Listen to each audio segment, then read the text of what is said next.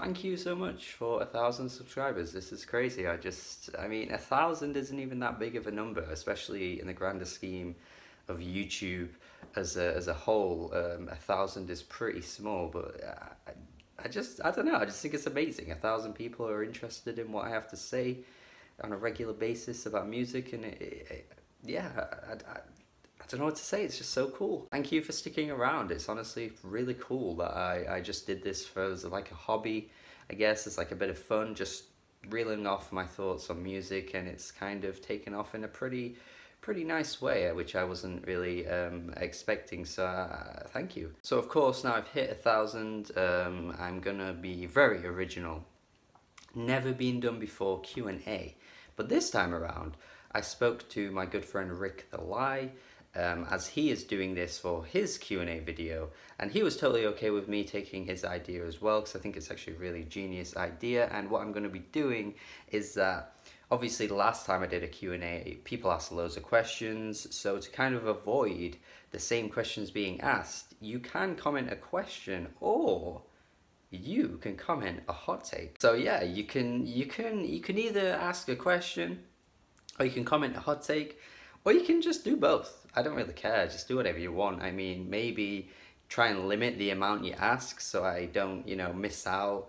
If you say if you're commenting like 6 different things, I might not be able to get to all of them, so maybe kind of keep it to like 1 or 2 or 3, just so you get them all responded to. But yeah, if you want to comment a hot take, you do that. If you want to ask a question, you do that too. The beauty of a Q&A as well is that it's anything goes. It doesn't have to be music. You can ask whatever you want about me, about anything, and that's the same for the hot takes. You can comment a hot take about music, or you can do one about films, sport, politics. That'll probably get messy. Do it anyway though, I think it'll be funny. Food, places in the world, TV shows. Make them as spicy as you can possibly make them though, because obviously this is a one-off type of thing.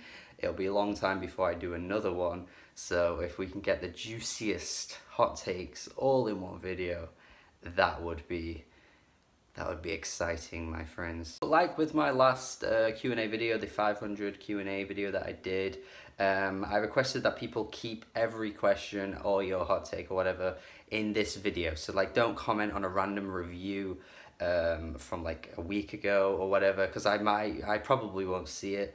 Don't comment just randomly anywhere. Just keep it all in this video, because then I can just see them all here, and it'll just be a lot easier to find all the questions, etc.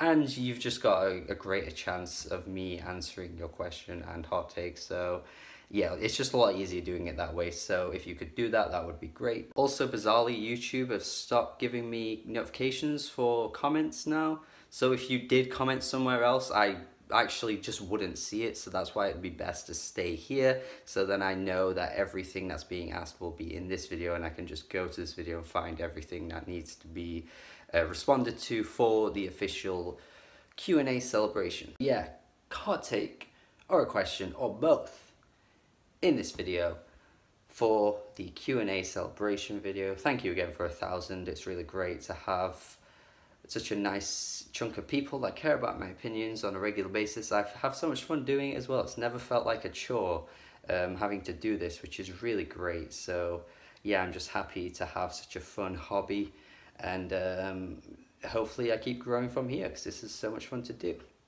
Thank you again. Please do a comment and have a good day.